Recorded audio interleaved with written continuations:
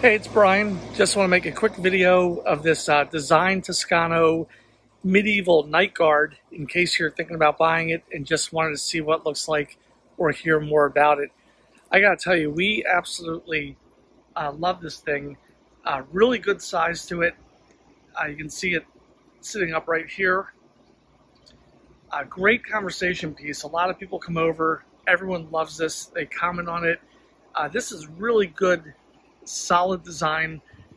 Great details. I'll zoom in and show you some of the specs here. This holds up really well in outdoor weather as well. So in case you're thinking about using this for outdoor use, we keep this outdoors 100% of the time.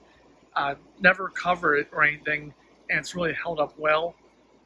I'll zoom in on some more of the features here. There's the sword with this really nice emerald inside it.